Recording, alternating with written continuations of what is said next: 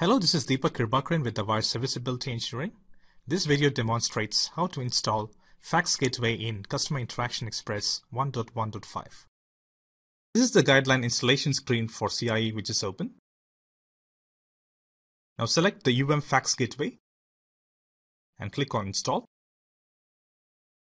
This opens up with a wizard to do the installation. Click on Next. Under the setup type, select Complete.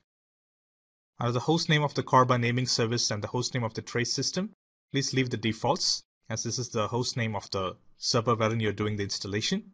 Click on Next. This prompts to enter the Windows username and password. This should be one of the local Windows administrator accounts.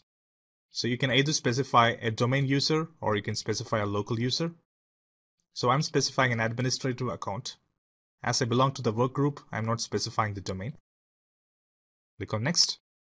This again prompts to enter the server hostname for the configuration. So this would be the hostname for the server. Click on Next. Click on Install. Click on Finish to complete the installation. This completes our demonstration.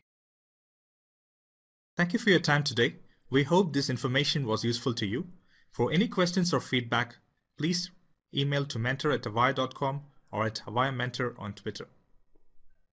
For more details and other related technical information, please visit support.avaya.com. Thank you for choosing Avaya.